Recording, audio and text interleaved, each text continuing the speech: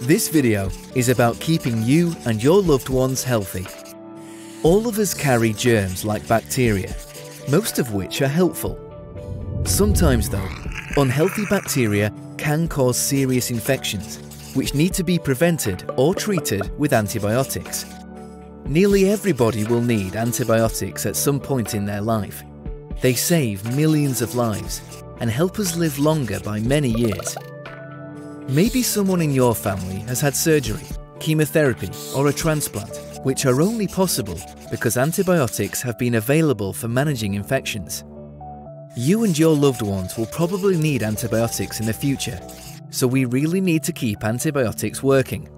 However, a big issue facing the world today is that bacteria have found ways to stop antibiotics working. This is called antibiotic resistance.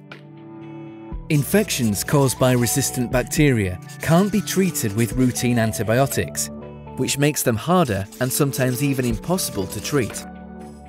This is happening more often. If we don't act now, these life-saving drugs might not be there for us and our children when we need them. Governments and scientists around the world are taking action.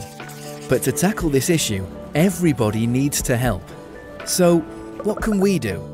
We can change our behaviour now to keep antibiotics working in the future. Here are some simple steps. 1. Prevention is better than cure. Wash your hands often, such as before you eat and after using the toilet. Drink plenty of fluids.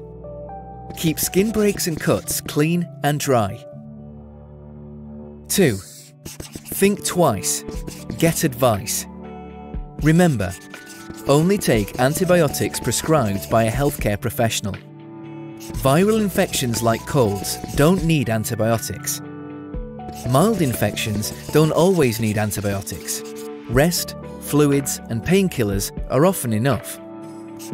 Go to reliable sources for health advice such as NHS websites. 3. Handle antibiotics with care. Take antibiotics as you are advised to. Never use leftover antibiotics. Take them to your local pharmacy instead.